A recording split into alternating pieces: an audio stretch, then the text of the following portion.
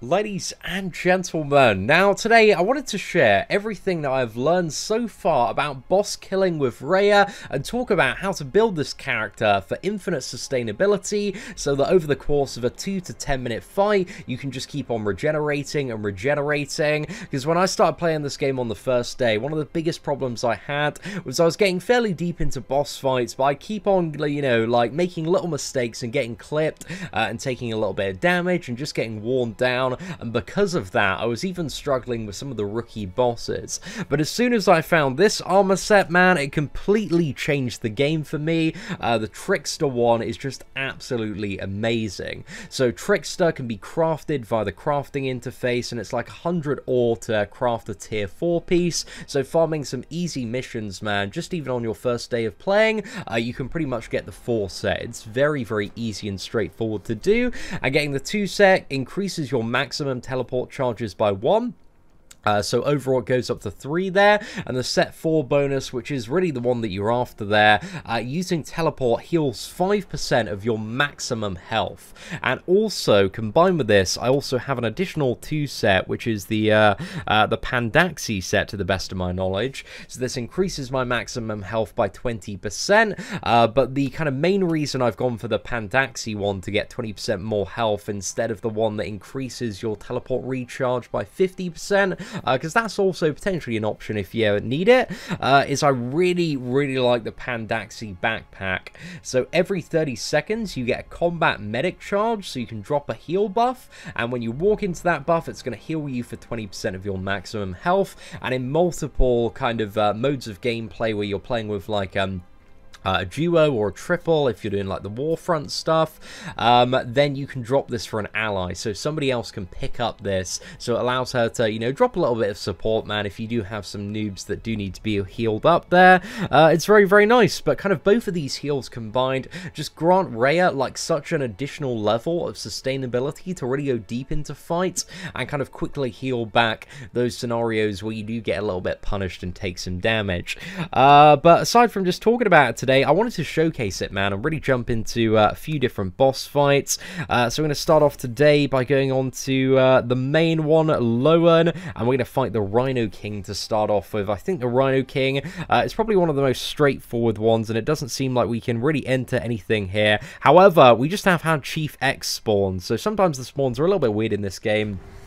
Chief X, to the best of my knowledge, is a veteran-only boss, but he's a little bit tricky, man. He's a little bit tricky. I've only beat this dude one time before, so hopefully it's going to work out all right today, man. So we're going to start off. Let's drop our power-ups here. We're not going to bother about using the what is it? The standard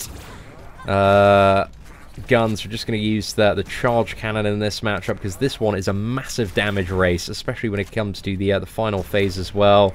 So it's good actually to try and start on the outskirts of this one. He's also going to summon some additional enemies, so sometimes when he summons all of these, I like to go for the ultimate ability just on my standard guns there.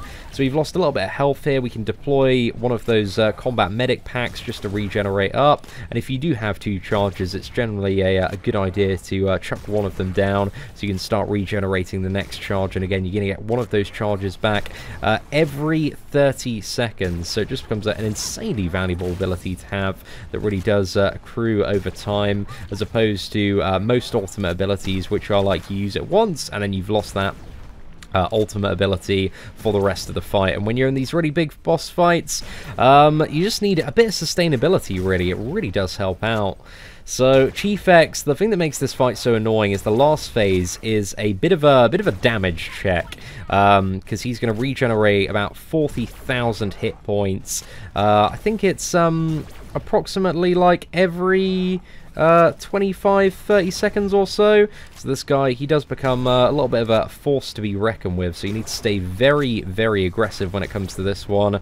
And also those super fun orbs start to come out as well. Let's drop a medic pack there if we can, and let's fire off the big gun.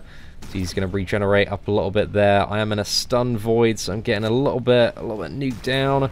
Let's drop another medic pack if we can, and you want to make sure you drop these medic packs fairly close to the middle, because if you drop them on the outskirts, then they can spawn out of the combat area, which is just insanely annoying to try and deal with. Right, let's use the area of effect there. I think he's gonna probably heal up, so you need to play, again, really, really aggressive when it comes to this dude, but I don't think he melees you to the best of my knowledge. So let's just dodge out of the way of this one. Oh, okay, we messed up a little bit there, man, but again, it's not too much of a problem, because we do have the ability to just infinitely get that regeneration back. And you can see we've already got probably about 100% of our health pool value out of that Pandaxi backpack so far. So it just does absolute wonders, mate. Love it. Big, big fan. You can see, if you're paying very close attention, that some of our attack buffs have spawned out of range, which is a really, really annoying time. And this phase, man, it does feel like it lasts forever because the regeneration is a fair bit to contend with, man. It is a fair bit to contend with. So you've got to stay very, very aggressive when fighting Chief X. He is remarkably annoying to deal with. And got to bear in mind as well that whenever I use those backpacks, I'm going to be stunned for a second or two. Let's go for the area of effect here, see if we can nuke that one down.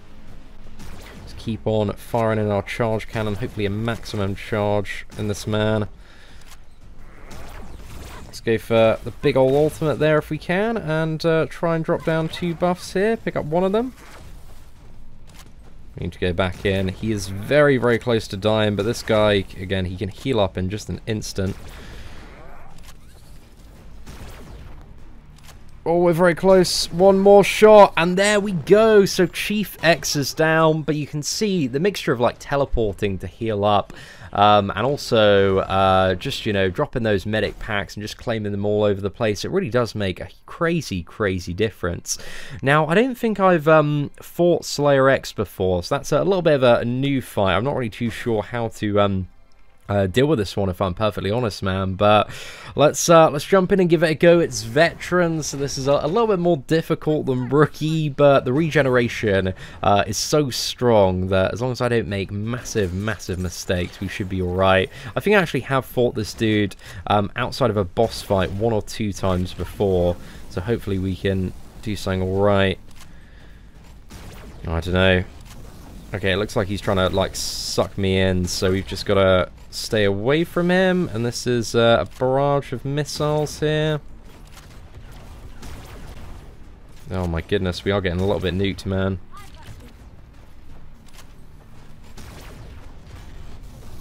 Alright, it looks like he does have a pattern to him though, so Void Whirl, oh no. Okay, that was a nice little dodge there. Okay, that's a triple blast on that one.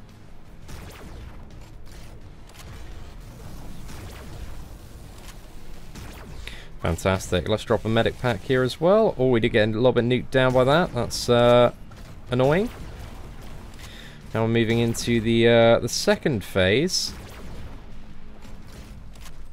I again really do not know what to expect here.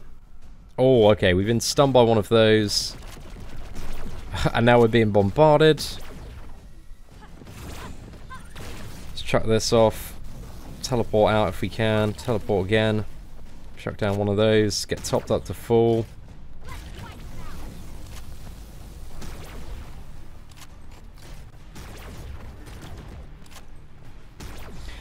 Right, and this looks like it's going to be a little bit tricky trying to avoid all the mines here.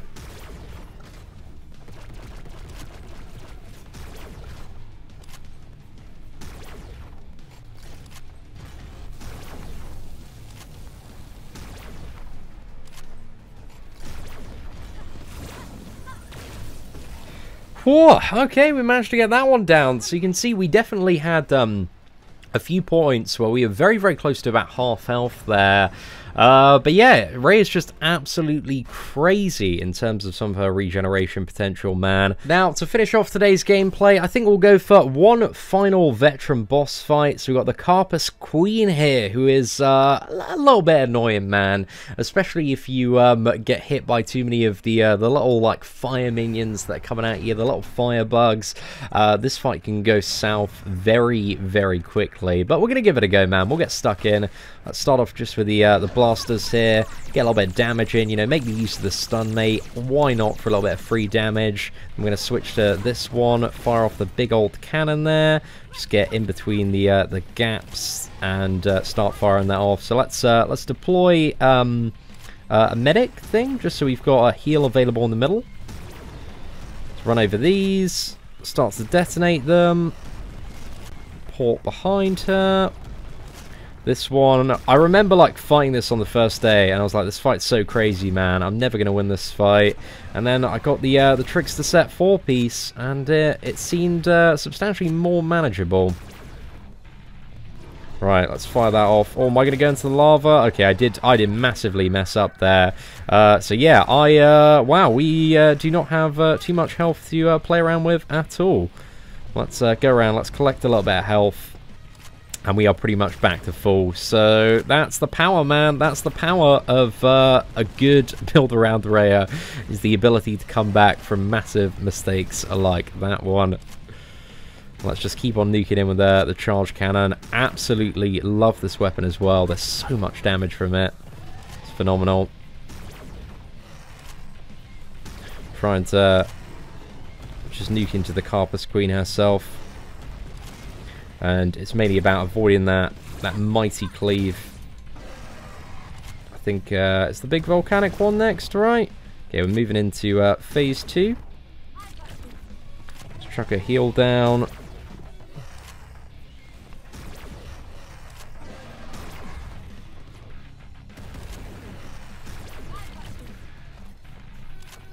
Okay, I don't think we need to worry about getting a heal for a second. Carpus Queen should just be down here. Just dodge that projectile. A little bit of additional regeneration there as well, which is fantastic. Okay, we need to be a little bit careful just because we don't really have any teleport charges to play around with right now.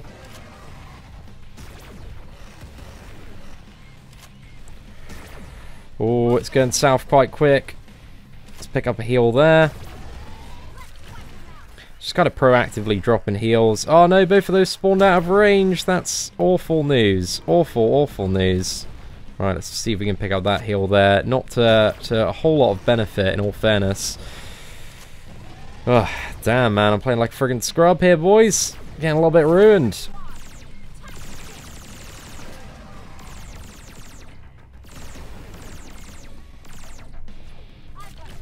See if we can recover this.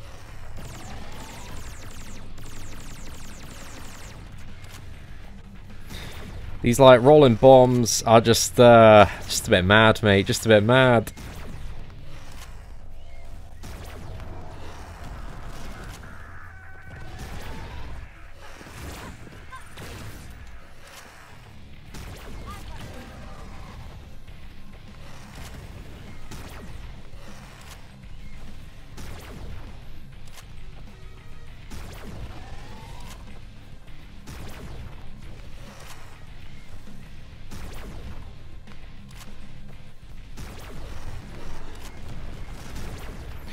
Whew, okay, well, that was a little bit clutch, man. A little bit clutch. It's really hard to commentate and also play this game at the same time, but we just about managed to pull that off, man. Just about managed to pull that one off there. Oh, the lava giant as well. Let's go for the lava giant, man. If we can queue into this fight, bonus little treat fight as well on a veteran difficulty. So this is the second of the one. I'm looking getting some master bosses down next. Is it master next, or is it thinking of something else? Oh, I meant to chuck the pause there, man. I think he literally just interrupted that, so that's well annoying. Right, he goes for the double jump and then like 2 smashes, this man. So let's not worry about it too much. Let's dodge that one. Oh yeah, he's very proactive on the smashes. It's just best to outrange him if you can. Try and get this fight under a little bit more control. There we go. Smash number 1. Smash number 2. Okay, I think we got... Dude, that carrier settings thing happens far too much in combat. Perfect, mate.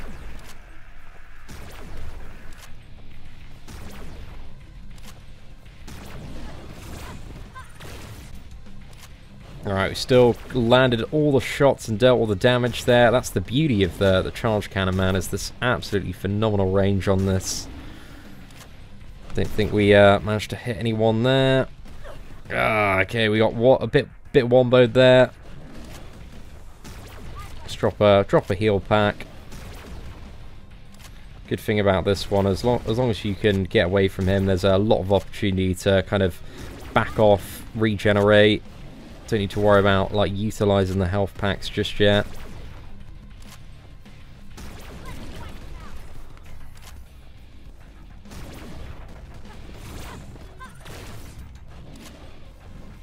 Okay, should be. Oh no, he's not charging at me yet. It's the whirlpool of fire. Might as well get one of those. Ooh, okay, well we got charged into, but we kind of got charged into a health pack there, so worked out right in the end.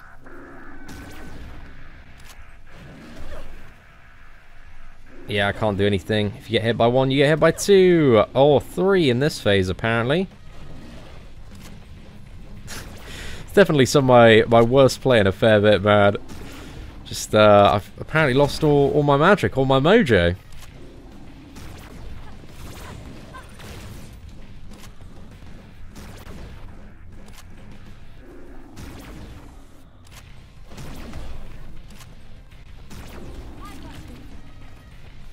Bit of a risky one there. It could have spawned out of location.